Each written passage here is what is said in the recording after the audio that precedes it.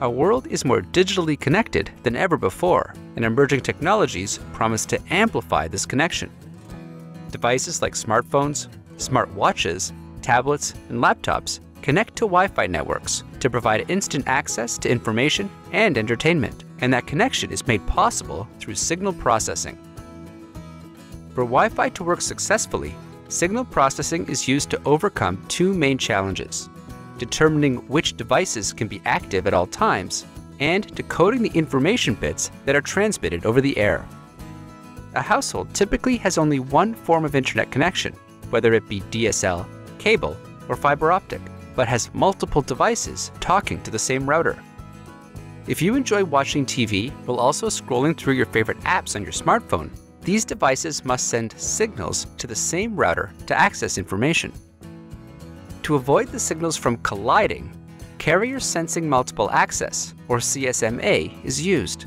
CSMA forces every Wi-Fi device to be polite, meaning they observe the radio spectrum and sense whether a channel is available for it to use.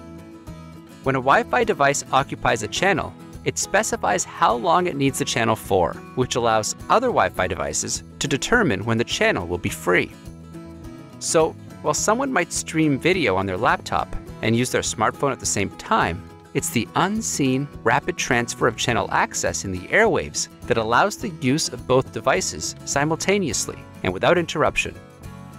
But channel availability is only one step of successfully transmitting Wi-Fi signals. In an ideal situation, there is only one direct path between a device and the router, or direct line of sight. But signals can also be deflected off of the surrounding environments like walls, floors, and ceilings, creating multi-path channels.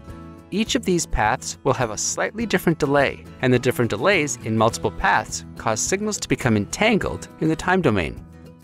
Signal processing engineers overcome this by using a technology called orthogonal frequency division multiplexing, or OFDM, that utilizes the concepts of time and frequency in signal processing.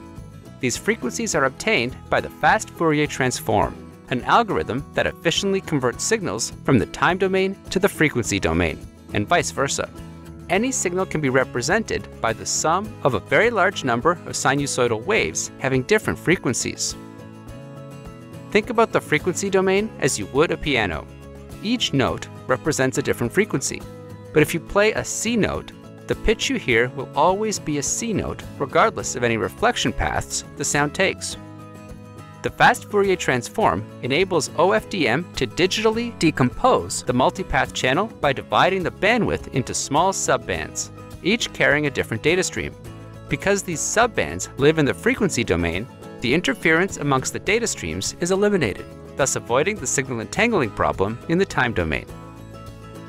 As our world becomes even more digitally connected, future Wi-Fi devices will utilize multiple antennas and larger bandwidth. We need signal processing engineers to overcome new challenges that we have yet to face. Are you ready to solve them? Learn more through the Signal Processing for Communications and Networking Technical Committee of the IEEE Signal Processing Society.